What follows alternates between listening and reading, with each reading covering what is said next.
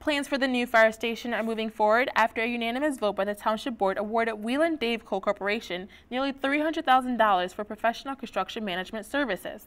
The new station, which will be built at the corner of Okemos Road and Central Park Drive, will replace the Central Fire Station on Clinton Street, which closed earlier this year.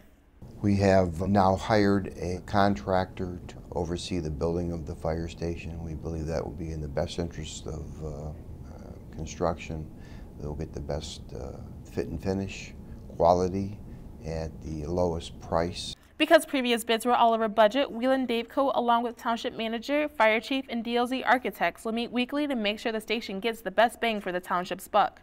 We will go through everything that we can possibly think of to make sure the station is built under budget and that the station gives us everything that we think we need to have to serve our residents. The new station will include additional amenities such as separate living quarters and showers for both male and female workers, a community room for training purposes, as well as additional offices for fire officials.